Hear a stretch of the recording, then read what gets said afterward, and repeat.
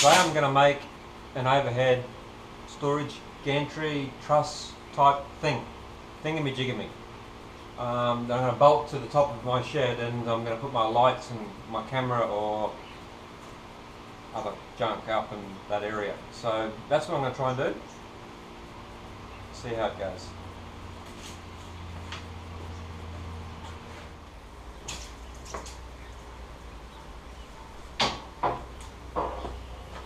Steel, when I try and join steel, I try and put like a chamfer around the two surfaces so the weld can penetrate. You actually get into the metal a bit more rather than having a surface weld. I grind it flush.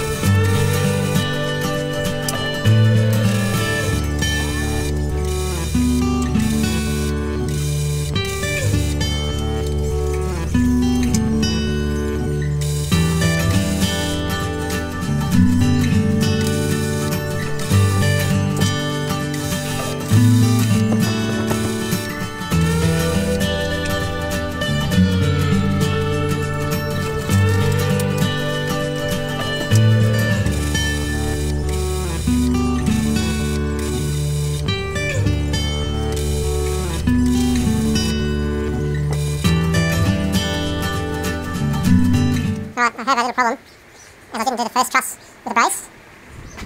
It's bent. I mean, steel shrinks and expands and everything, so it's quite... The truss is strong, so I've got to try and fix it, otherwise it's always going to be wrong. I'm going to try and make a cut through here, and that'll allow that to bend a little bit. I might have to cut several cuts, but what that's going to do is lengthen one of these rods. Everything's cut the same length, so yeah, it's not going to be perfect, but you live and you learn. See how we go.